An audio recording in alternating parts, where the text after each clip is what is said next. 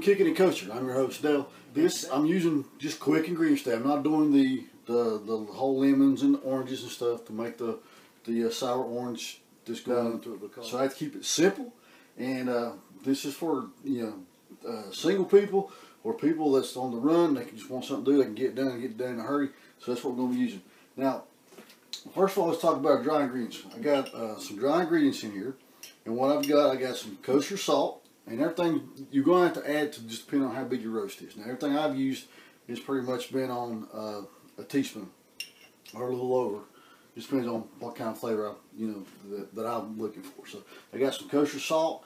I have two different types of paprika. I've got the regular paprika. Then I have a smoked Spanish paprika. I have onion powder. I have garlic powder, oregano, black pepper, coriander, and some red crushed peppers. I also have some of this stuff called dry mojo. It's good stuff. I've been hooked on it for years. And then I got stuff, of course, some African peri peri, which is some hot stuff. So I didn't use a whole lot because I want really hot, but just enough to let you know that the heat is there. And then so that consists of all the dry ingredients. Now, as far as also got about 8 cloves of chopped garlic. Okay, and this is going to be coming in handy, and what we're going to be doing with it, with the beef. Now, for my juice, like I said, I'm not using the fresh stuff. I'm using already prepared stuff. And what I did is I went and got 12 ounces of orange juice, and then you can get this right here. It's called the mojito mixture. You can get it at any superstore or supermarket, and in the mixture section. And it's the mojito, and it's made from real fruit, so it's got the lime stuff. So what I did was I put 12 ounces of orange juice, and then I put 12 ounces, then another 6 of the mojito sauce for the lime, and I put it in here. Now what I did, because this was actually was filled it up pretty much to the top, so I wasn't able to mix my spices and stuff in with it, so I actually poured some back in here, and I'll be adding it later. So what I'm going to do first off is we'll go ahead and add the dry ingredients into the sauce, into our liquid, and we're going to mix it up. And like I said, now if you want some different type of ingredients, or you want a different type of flavor, then by all means switch it up. Like I said, what we do here, we're just showing the basics for the recipes and stuff, and it's your recipe. You can make it any flavor you want. Any flavor you want. Okay? Alright. Now this garlic that I chopped up is smelling delicious. And then I'll tell you what, if you never had, now I love the Cuban sandwiches when I used to eat pork until I found out I was allergic to pork. And that's when I started eating kosher, so now I have to switch stuff up. But some good, like I said, some great sandwiches. So I'm anxious to see what this is going to taste like with the beef. I've had it with the turkey. It's great, but now it's the beef time. So the orange mixture here. Now I'm going to add the garlic. What I'm going to do before I pour this on is I'm going to take a knife, and you want to do this with your roast. You want to cut holes. You're actually going to take some of that garlic and you're going to put it into. Okay. I'm just going to pour it on here. Yeah. Now what you want to do is time to get dirty. Okay, so you take it and you rub it. Like I said, all these holes that you cut in here, you're going to take a piece of garlic. And then what you want to do is when you get all that filled in, find all those holes, get them filled in, you're going to turn it over. And you're going to do the same thing on the other side. Now what I'm going to do is just take this and put the garlic here on top. That way I can just rub it in. And punch a hole. Put some garlic in it. One little spot right there. Okay. And we are done. Now, just going to take some of this and just press it in with this here. Now, what I'm going to do is I'll wrap it up.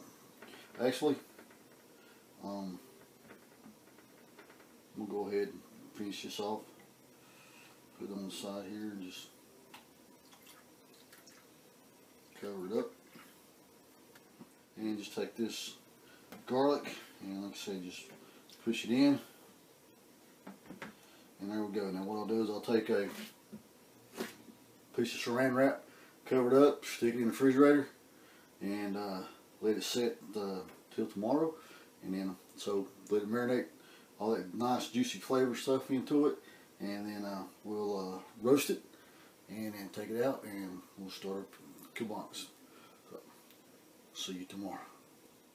Hi, welcome back to Kicking the Kosher, and here we have this beautiful piece of meat that was we did yesterday on the with the marinade, the mojo sauce and everything for our Cubano, and I'm telling you, it's tasty. It's scrumptious, it really is. And but we grilled it, and when I brought in, you know, I let it set for at least an hour. The minimum, bare minimum that you want to let any type of meat before you start cutting into it, once you get it off the heat, is at least 5 minutes. Because if you do it any quicker than that, then all that juice is going to come out on you, onto your plate and everything, and it loses the moist and the tenderness in it. So if you let it set, the longer you let it set, the better it's going to be. So so this one's set for, we took it off the grill, it's set for about an hour and a half, and was ready to cut. So now we got all my stuff is ready to make the sandwich. Okay, now I got my flat grill and I got my sandwich maker here. Now for the Cubano, the Cuban Cubano, it's basically you have maybe 6 components. Okay, you have the bread. The traditional is the roast pork. We have the roast beef, the roast and grilled beef here. Then they had a slice of ham. We have pastrami. That's what we're going to be using, pastrami. Then they had the pickle, the slice, the Swiss cheese, and then mustard, and then of course butter. It's almost like being in a French kitchen. Lots of butter with this. So, and then it's going to be compiled. So we're going to go ahead and slice up our beef.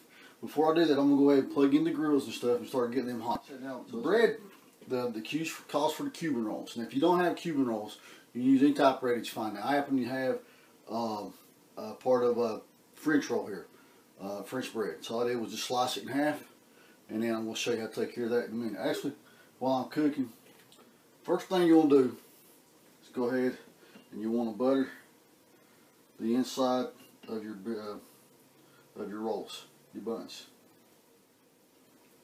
Okay, I'm going to go ahead and stick this on the grill because it's going to have to get some nice good grill marks on it here. Okay. I'm going to stick those 2 right there and let those heat up. While I'm doing that, I'm going to go ahead and slice off some of this delicious beef right here. So I do have enough meat that's cut already. So what I'm going to do is go ahead and put this here with my out of the way. Put the meat on here for the meat to get warm. Okay, let's take the meat.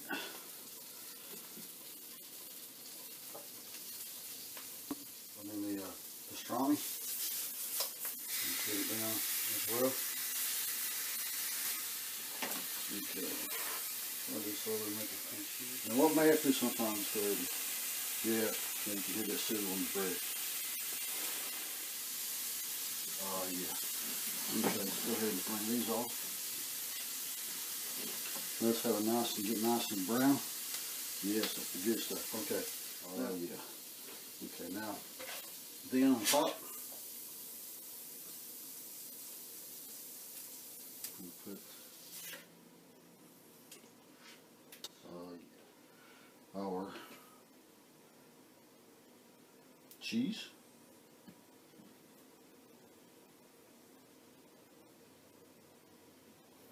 Then our pickle.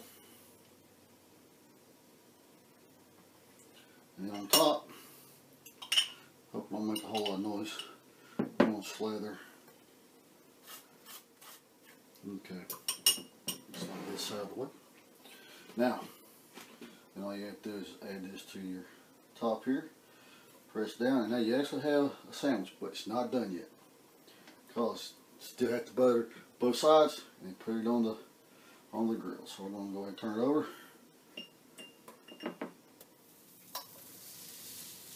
there, and add some butter on top. Lock here, so it's unlock it. We'll take it. Hear that sound? Let's say it's looking good. Looking good. Oh, it's smelling great too. I'm gonna flip it over. And oh yeah.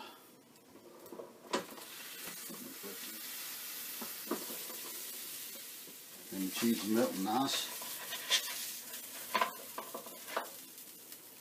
Oh yeah. It's always cut at an angle. So let's go ahead and cut it at an angle here. And there we go. I can pick it up. Woo.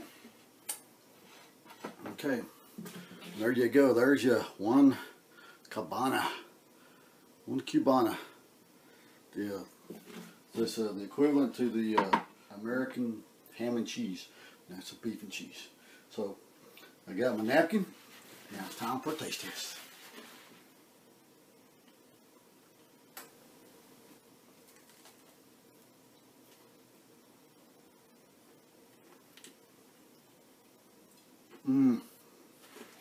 With that marinade, that my home marinade,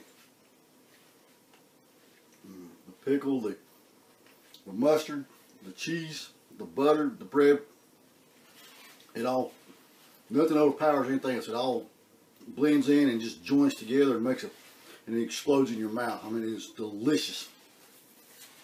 The flavors are tremendous. I want to say thank you for watching. Shalom.